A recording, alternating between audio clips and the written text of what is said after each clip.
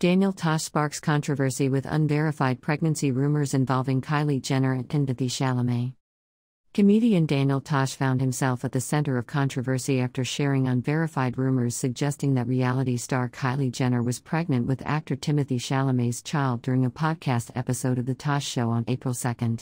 Tosh claimed to have heard this information from an employee at a grocery store in Malibu, where the Kardashian family reportedly rented the entire store for filming the final part of their reality TV show, The Kardashians. However, Tosh admitted that he did not verify the rumor's authenticity before sharing it with his audience. Shortly after Tosh's statement gained traction, multiple media outlets debunked the claim, with sources labeling it as completely false. TMZ also reported that Jenner's alleged pregnancy and the Kardashian family's filming at the grocery store were not true, adding fuel to the fire of speculation and misinformation. Jenner and Chalamet have been romantically linked since last year, publicly attending events together and displaying affection. However, breakup rumors surfaced recently when the couple was not seen together.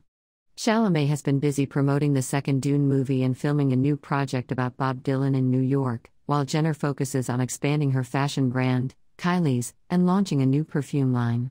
The 26-year-old entrepreneur shares 2 children with her ex-boyfriend, rapper Travis Scott. The incident underscores the dangers of spreading unverified information and the potential consequences of misinformation in the age of social media and instant communication. While Tosh's remarks may have been intended as humor, they highlight the importance of fact-checking and responsible reporting, especially when dealing with sensitive topics involving public figures.